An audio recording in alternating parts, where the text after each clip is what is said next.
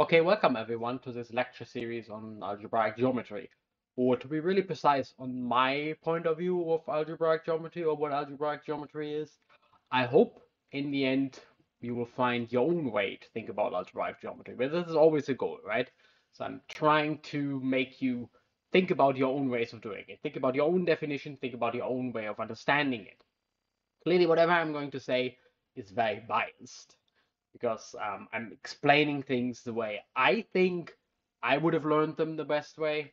So I did a huge mistake when I was young, like 14 years ago when I was young. So I was learning algebraic geometry by starting with modern algebraic geometry. We will see a little bit later what that is supposed to be. And I feel like that's not the right way for me. It might work for some people. Some people just open a book like Harshorn and then they're just like, oh yeah, that's what I want to do. It didn't work for me. And if that's not working for you, maybe this is the right class for you. I'm going to motivate a little bit the structure of what I'm going to explain in this lecture series of algebraic geometry during this first presentation. But as usual, really, I would like you to just go through the references, read a little bit about it, find your own picture, find your own way of explaining it. And essentially all I'm doing is I'm kind of helping you along the way, right? So this is not a silver bullet to algebraic geometry. Obviously, nothing really is a silver bullet, so practice makes perfect in the end. So you're also encouraged to find your own references. If you Google algebraic geometry, you will find but by maybe very different points of view of algebraic geometry. Nevertheless, I've linked some of my favorite references down below. Always keep in mind there's a little description below the video where you can, well, where I can park links that I think are interesting and you can find some additional resources. I'm trying to usually make everything kind of open access. It doesn't always work. I apologize. Sorry, kind of the system is still pretty bad. So a lot of things are kind of paywall hidden. Trying to go for the open access ones, but nobody is perfect or system is not perfect.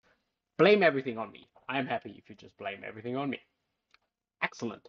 Well, that was my introduction here. So please bear with me. I hope it will be a fun ride. I pretty love algebraic geometry, and the main reason why I put it off for so long is that it has so many flavors that essentially whatever I'm going to do, I will offend someone. And it took me a while to get used to that idea, and now I'm totally happy. Someone will be unhappy. I'm very sorry for you. The way I will explain algebraic geometry might not be yours. If it's not, quit the video, never come back. That's totally fine. If it is, I'm very happy. And if it's not, I wish you obviously all the best trying to learn algebraic geometry or whatever it is you're looking for. So everything, all the slides and so on, they're available. And hopefully eventually I make some little later site where you could find some exercise or something. But that's just in the very far future, or depending when you watch this video, maybe it actually already happened. Excellent. So let's go into it. So what is algebraic geometry? That's essentially the title of this video. And yeah, what is algebraic geometry? Well, the best way to figure out what algebraic geometry is to pull up Dr. Google now and Google algebraic geometry. You'll probably find a reasonably good explanation. All I'm getting you in this video is my point of view on what it should be, or what I have in mind if I think about algebraic geometry. I think of it as like a really powerful toolbox most of the time, which toolboxes might be interesting in their own right? But most of the time I think of it like as a toolbox. So I'm very interested in parts of how to calculate things. I will see that later, not just how to understand things. Both of them are important. Anyway, if I would need to boil it down to one sentence, and I can actually boil it down to one word, then algebraic geometry is all about polynomials. And by polynomials, I usually mean something in multiple variables, whatever, something like this, minus y squared equals 0, or some crap like that. Polynomial equations, to be more precise. And yeah, that's algebraic geometry. Algebraic geometry is the algebraic study of geometric objects coming from polynomial equations. Okay, so I give you an example just to get started. So algebraic geometry, for me, I will always abbreviate that, by the way, as AG, because I don't want to put too many words on a slide. That's just what it is. So AG is algebraic geometry, and for me that really is polynomials. And kind of the standard example that I have in mind are conic sections. So let me just, from my second screen here, magic, pull in a little demonstration. So I have this equation here, which has this parameter e, and if I vary this e, I'm looking for points in the plane, so x and y. I took the two coordinates in the plane, x and y, points in the plane who satisfy that equation. Now that's it. That's what I'm looking for. I'm looking for solutions to polynomial equations. And you can easily plot that, and I'm a big fan of Mathematica, but you can definitely use open access software as well. You can just plot that using contour plots. So here I have my equation, y squared equals 2 times x plus this parameter, the epsilon, the elliptic parameter if you want, and whatever. And I'm just plotting the result for epsilon going from 0 to 2. So if epsilon is 0, here you see, maybe I zoom out a little bit, here you see the result. Well, it's a circle. So a circle is part of algebraic geometry. That's usually a good start. Every mathematician likes circles. Or maybe not likes circles, but would agree that circles are kind of important. So a circle is part of algebraic geometry, and it turns up as a solution of a polynomial equation for, well, this type of polynomial equation. And then I can vary this parameter, so I make it a little bit bigger, and you can't see anything. Let's make it a little bit bigger, and the circle will turn to an ellipse. You can barely see that right now. Make it a little bit bigger, so you can read off what it is. Make it a little bit bigger, and it will turn more like an ellipse type shape. It already looks like quite ellipsy. Ellipsy, is that a word? Anyway, it looks like an ellipse, and it goes bigger and bigger and bigger. Yeah, this is a really nice ellipse. This is a really nice ellipse. But on the next step, you can kind of already see it. So if I go up, kind of the ellipse stretches in the y direction, right? It goes bigger in the y direction. And at the next step, when e is 1, it's actually a parabola. So not just circles, ellipses, but also parabolas are part of algebraic geometry. And if it goes a bit bigger, then it will be a hyperbola. So this it comes up in the other end again. So this actually is an hyperbola, and then it will turn out to be just this hyperbola. So this is kind of the type of objects algebraic geometry studies. Very kind of geometrically motivated. Classical objects of algebraic geometry are solutions to polynomial equations, including something like circles, ellipses, parabolas, hyperbolas. More fancy objects that we will see as we move along in our little lecture. Okay, so for me, algebraic geometry has 3 parts. Well, the study of polynomials is kind of the frame outside. That's not quite algebraic geometry, to be honest. You could study polynomials without ever looking at algebraic geometry at all. Totally fine. But it contains, at least in my little picture here, it contains algebraic geometry, which I divide into 3 parts. The classical part, which is about solutions to polynomial equations, with a fancy name attached to it. It's called a variety. So the ellipses, the circles, and the hyperbolas we have seen in the previous slide, they are varieties. They are solutions to polynomial equations. That's kind of the classical algebraic geometry, which goes back to at least the mid of the 1800s, around 1850. So at least, so people started doing this later, like the Hilbert type things, what Hilbert would have studied. That's maybe those like classical algebraic geometry. And then there was a new wave in the 1950s or so, which then got labeled as modern algebraic geometry. And it's essentially the same, studying the same type of objects, but taking a more abstract point of view. So maybe classical algebraic geometry is more like the algebra of polynomials, and maybe modern algebraic geometry is more the categorical behavior of polynomials. And in the 1980s, which I call modern version 2, so modern is kind of a weird name, right? If it's from the 1950s, maybe it's not that modern anymore. Anyway, that's what it's called. So I call the other one modern version 2, is like computational algebraic geometry. Turns out that algebraic geometry, it looks like, if you just see what a scheme is as a definition, or a sheaf, or a stack, or all that shit that comes up in modern algebraic geometry, it's like this is uncomputable.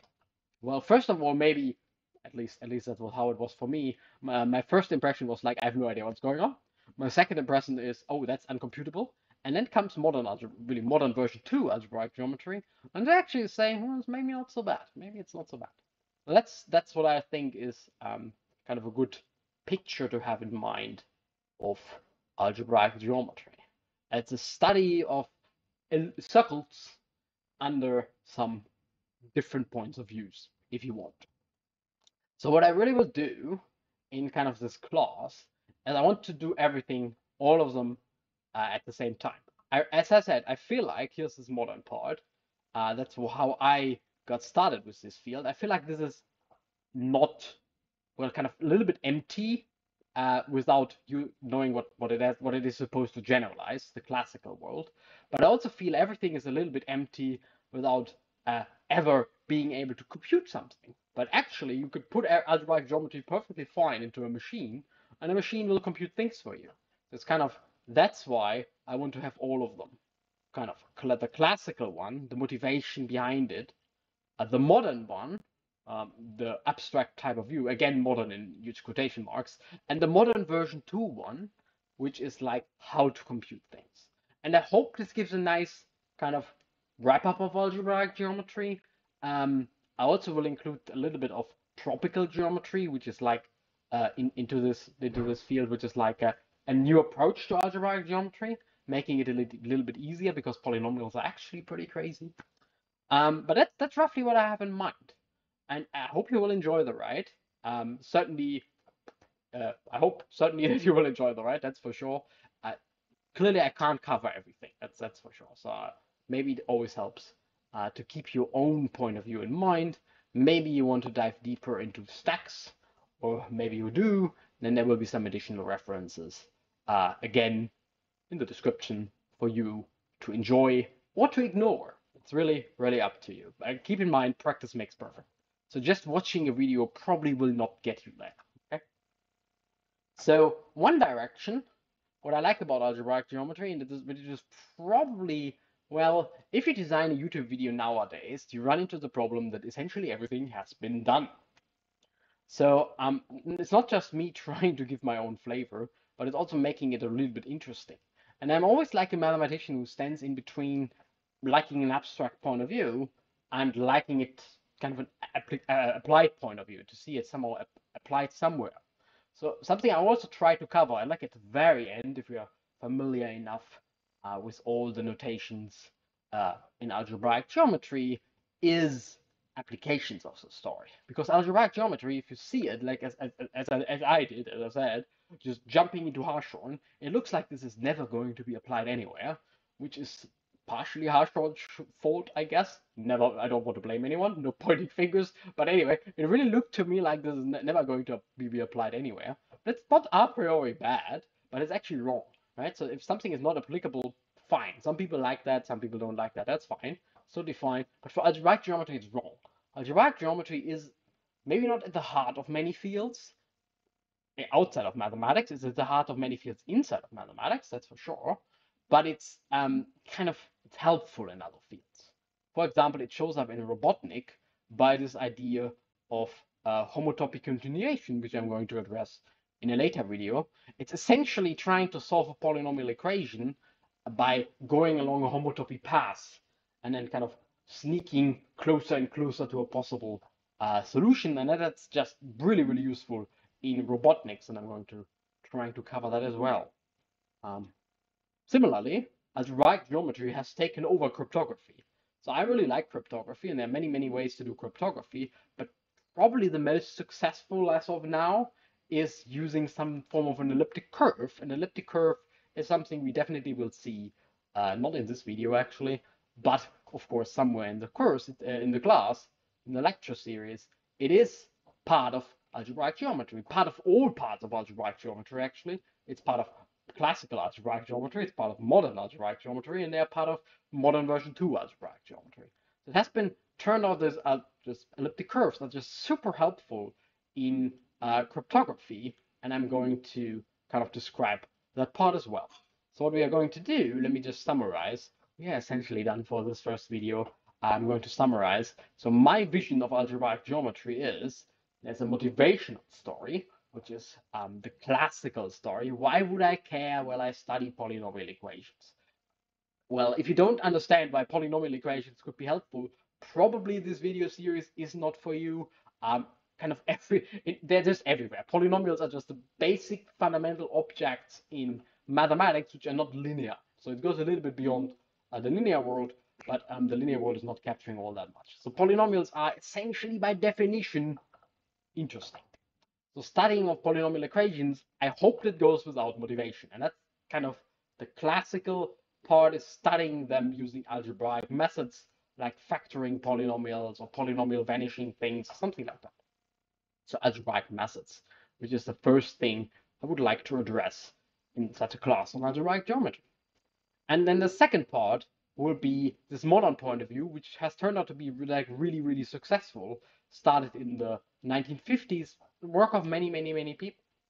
And it's really fantastic, and it gives you like a little bit more of a categorical flavor, more of a bird's eye point of view on things.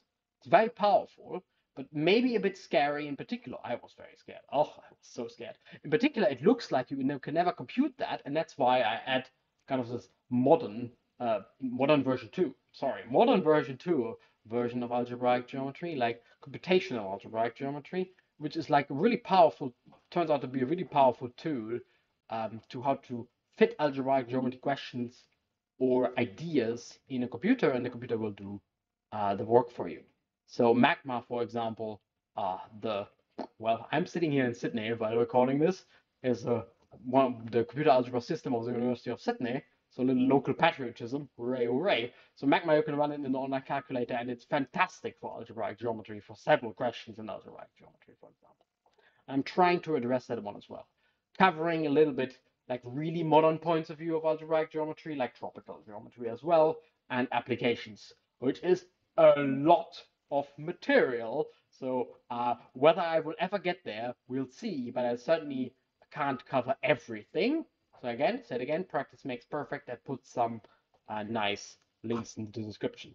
But as that sounds reasonably okay for you, maybe this is the lecture series you want to go for. I certainly hope you will enjoy it. So thank you so much for watching so far. I hope you enjoyed this video, and I also hope to see you next time.